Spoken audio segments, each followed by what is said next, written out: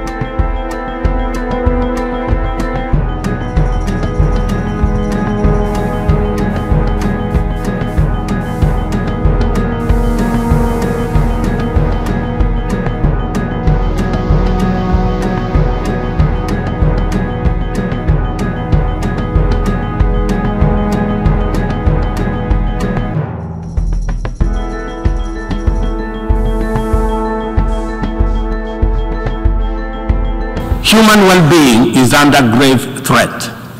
The health of the planet requires urgent attention.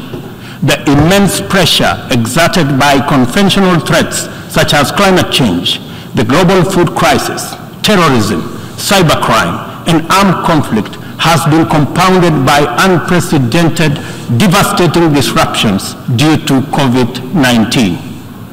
I express my approval of the theme for this session, a watershed moment, transformative solutions to interlocking challenges.